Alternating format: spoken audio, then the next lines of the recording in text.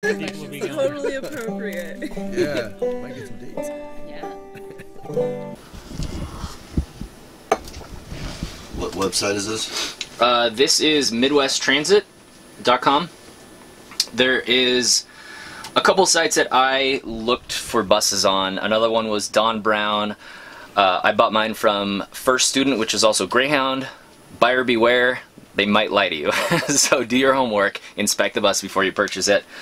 So we're just doing a little search for fun because these guys have great prices. I'm gonna guess and say that you guys could find a bus for $2,000 or under. But what happens is when you get it from the Salt Belt states, you're gonna have some undercarriage salt issues. You're gonna have a bus with like 300,000 miles, and sometimes if an injector goes out, you're looking at like a $2,000 or $3,000 job. So That's with or without labor. That's with labor. Okay. Each injector is about 200 bucks. Okay. And to pull it off is a lot of work. So we're just searching through here. I did used for the school bus. I left everything alone except for the years because we're going to look for a cheap one. So we're going 2003 and older. Doing the price $0 to $10,000. I selected a few engines that are more reliable. Miles, don't mess with that. They're all going to be hydraulic brakes. You can choose. Do you want to do diesel or gasoline? I would prefer diesel if it's going to be high mileage. Let's see what it pulls up. You want to just pull up everything? Yeah, I think it's going to pull up maybe like 15 maximum. We got 2,000 on the GoFundMe right now. They're going to take 8% out. Just figure there's going to be a couple of little ancillary costs in going and getting it and stuff. So, you know, 1,600, 1,500. Those would be great numbers. Okay. Now I just got to figure out how to do this hit go. There we go. Alright, here we go. Used 1998, all these years, engines, vehicles. Alright, here's what we pulled up. That one, I don't know. I think that's a full-size bus. Yeah, T44E engine. That's a great engine. That's also known as a 7.3. Okay. International made Ford's engine. Here we go. Here's a 99 GMC Thomas, 1,500 bucks. That's a short one. That is a little shorty. It looks like 4 windows, and it looks like I think that's a wide body. So it looks like you're gonna have a dually. I'm gonna get in your way a little bit, Yeah. but just Yeah. So let's click on that. This one has 234,000 miles. It's a 20-passenger with a 6.5 liter diesel, hydraulic brakes. Let's see if there's any notes here. Disclaimer based on EPA. Okay, nothing there. Dealer comments available now. Capacity is 20. I would say give them a call and ask them what the condition is.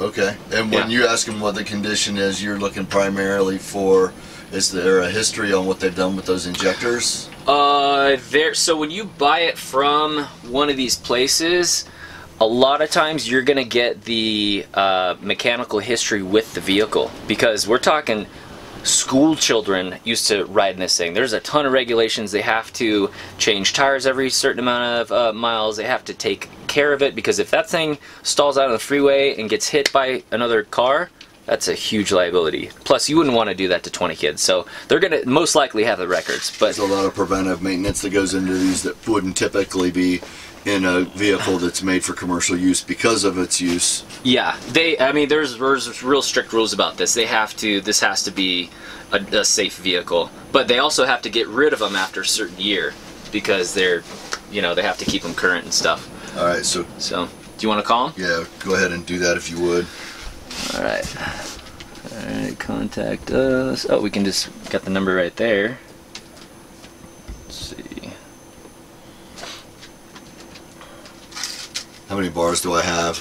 Okay, so you got 3 bars. So I'm probably okay So there. is this okay, click on phone. Wait a minute, that might not be a good... Here, I can do it on mine. Okay.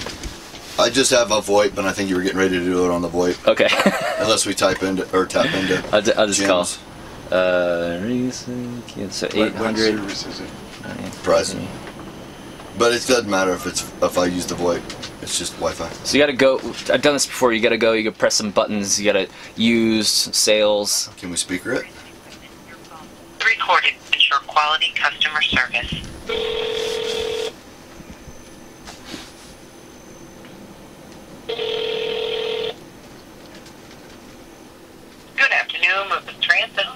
Hi, could I have used sales, please? Certainly. Let's see who's available. One moment. I mean, like Mr. Tom Buell should be. One moment, please. Sounds like a good guy. Tom Buell.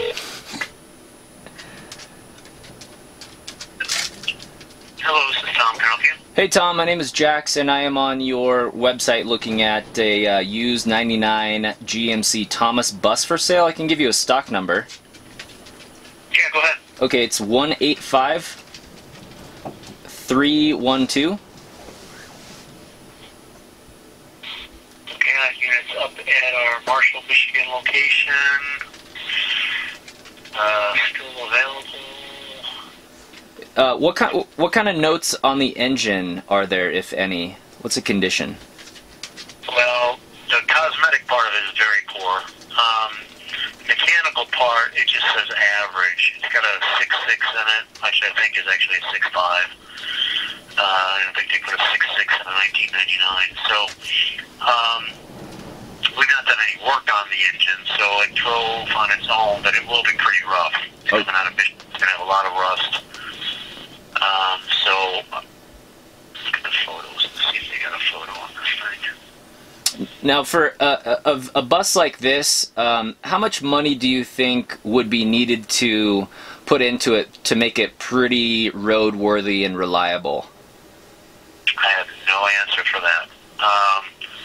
Used buses, each individual bus is different. It could need rotors, brakes, heats, blower motors, tires, I mean, you name it. You'd have to go look at it personally. I can see the back door has got rust at the bottom. It's been used in Michigan for all this time, so it's, you know, an 18-year-old bus with 234,000 miles with a 6.5 diesel engine. Usually around 200,000 miles of valve covers go kaputs on those things. So the school could have already done the valve covers. If not, then you could be looking at, you know, extensive repairs pretty soon on a bus like that. Okay. But to give you a price tag, there's no way anybody could do that blindly. Okay. Yeah. Now, maybe you could help me find a good bus that you might have in stock with a budget of up to maybe $2,500. Right now, there is no such thing. Okay. We may have some July, but anything that's under $5,000 in our inventory has been picked apart and cherry picked since Christmas. Okay. And nothing right now that I would say under that price tag. Yeah. So when do you get the bulk of your buses in? Well, pretty soon. As soon as school's out. Okay, so you get June all the way through July. Okay, June to July, and then you get a few, I'm guessing, winter break as well, maybe? Yeah, but it's real small amount. I mean, really, the brunt part of the season's just about to come up. Okay. Okay, cool. So, all right, well, maybe we'll try back in June? Yeah, that's definitely what you should be. Just keep your eye on the website, and if you see something that you really want to pursue, but you don't have any photos yet, obviously, don't be shy about putting a deposit on it, because you'll never see it if it's under $5,000 pretty soon. It'll be gone. Okay, we might, do you have a direct line? Because we might be in contact here. Let me see if I can get a pen. Yeah, just 1254. Extension 1254? Correct. Okay, great. Thank you so much. Oh, you're welcome. Thanks for calling. All right, take care. Bye. All right, so, really honest guy. When I called this company before, they gave me a real honest lowdown as well. Kind of my opposite experience of first student. We could call them two, but I kind of know what's going to go on. Looks like most of the buses come up in June or July, so maybe that's something for you guys to keep your eye on. But otherwise, you know, you can find them for this much, but you know, you might thinking, oh, you know, $1,500, that's a steal. That's nothing. I got, you know, $2,000. I have $500 left over. Well, you might be spending a lot more than that, because it sounds like that bus needs a lot of work, you know, so. It sounds to me like, from what I'm taking away from this, Michigan is probably a write-off as a source for vehicles because of the, what is it, sodium? The salt. It's a salt belt. Yeah. They use salt on the road, so anywhere they do that, that's best state to get it, Arizona, maybe second best. New Mexico, maybe third best Texas, you know, somewhere, you know, California would be a good state too. But yeah, like you said, that's 18 years old. Right, and my van is, to be fair, 21 years old, and so I'm not afraid of the age, but I do know that every ancillary on my vehicle mechanically has been swapped out. The starter, the alternator, you name it. Yeah. Yeah. So we need to just plan on, you know, making sure that we don't have something that's set up to fail. Yeah, and it's not necessarily those components that are super expensive, like a starter and an alternator and stuff. Like, those are normal things that go out. But the labor, any mechanic's going to charge you like 80 bucks or 100 bucks an hour to install stuff. So then it depends on your own skill set. Can you put in, you know, the stuff that's going to go out that will go out, because no matter what, if it's a bus or a car, once you hit a certain amount of miles, stuff is going to start to break. What's your history with school buses as vehicles? Well, I have had a roller coaster experience. I have a 7.3 liter Ford Power Stroke turbo diesel, and I bought mine from First Student. They said the air conditioning worked and everything was great. Turns out it didn't work. It cost me a couple $1,000s. I had an alternator blowout on the freeway. So then I installed it for the first time in the parking lot of O'Reilly's. So now I know how to do that. I've been there. Yeah. But otherwise it's good if you get one if you get one with a good engine, with components that will last for a while. I mean, I have one of the strongest diesel engines ever made. Do you have a interview of your van or of your bus online? I will. It should be up in a week or two with Bus Life Adventure, but we can go do one if you want. Okay, we'll do one. What's the website, or how do people see it? Oh yeah, by the way, I'm doing daily travel vlogs in Dan the Adventure Bus. My YouTube account is Jax, J-A-X, Austin, like the capital of Texas. I got over 200 videos up, so come say hi. Let me know you came from this channel, and you know, I'll see you over there.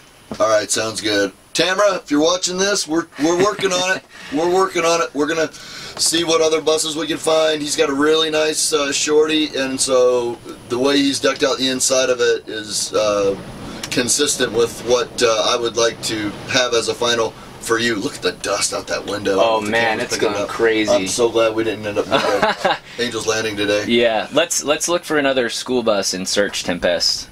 Okay, search Tempest. Yeah, that it's like a Craigslist aggregator. School bus.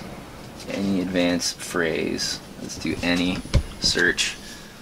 Give me your zip code. Okay, let's do 90291. That was my last area code in Venice Beach. We'll do any distance away.